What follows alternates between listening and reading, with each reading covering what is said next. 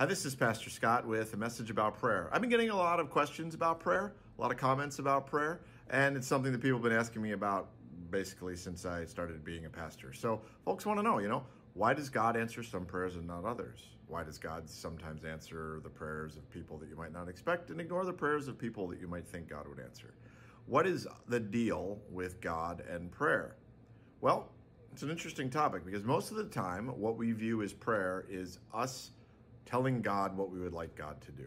It is essentially a laundry list of the things that God has done wrong, and that we think that if God just did it differently, things would be better.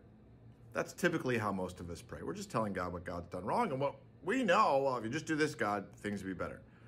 So let me tell you one kind of prayer that I've heard people pray that I've never heard of not being answered.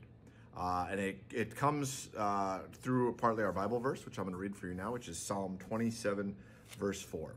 It says, one thing I asked of the Lord, that I will seek after, to live in the house of the Lord all the days of my life, to behold the beauty of the Lord and to inquire in his temple. This is a prayer for God to show up in this person's life. One thing I asked of the Lord, that I will seek after, to live in the house of the Lord all the days of my life.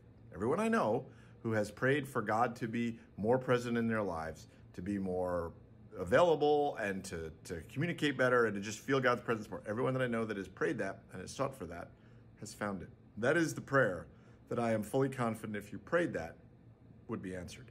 And I don't know about the other stuff, right? I pray about other stuff. I pray for things all the time. I pray for people. I pray for health. I pray for circumstances in the world. I pray for the wars that are going on. Pray for lots of things. Will God answer them? I don't know. Every time I lift up a prayer, I'll know what's going to happen, except for that one. If I pray to God for God to be more present in my life, I know that that will come to pass. So I invite you to pray that, and let's pray that now. Let's begin our prayer time by getting comfortable. We'll take 3 deep breaths.